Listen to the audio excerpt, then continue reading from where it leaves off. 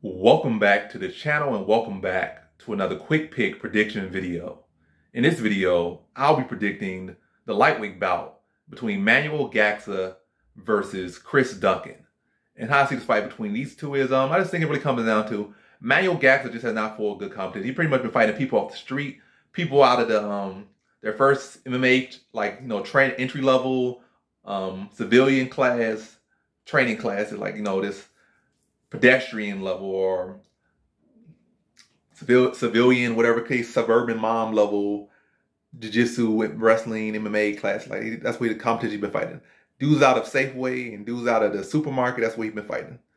That's what level competition fight. They come out and do flashy kicks, and then if that's not working, he'll shoot like this explode on takedown and take people down without much resistance because they just don't have those skills to really defend them.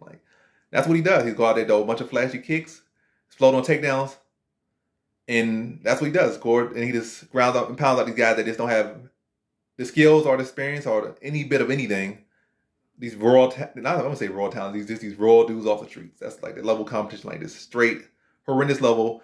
I'm not high on either of these guys, but at least Chris Duncan has been, Chris Duncan has been fighting at least decent competition for where he's at, where I feel like Manuel Gaxhja has been fighting very far beneath his skill level.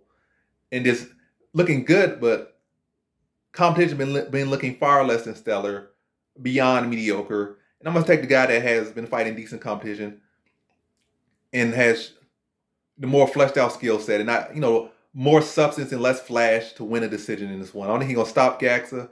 I think he's predicting to stop it of Gaxhja. I think it's going to be a case where he's going to school him for like 3 rounds, big brother him, be the bigger man, be the more experienced man.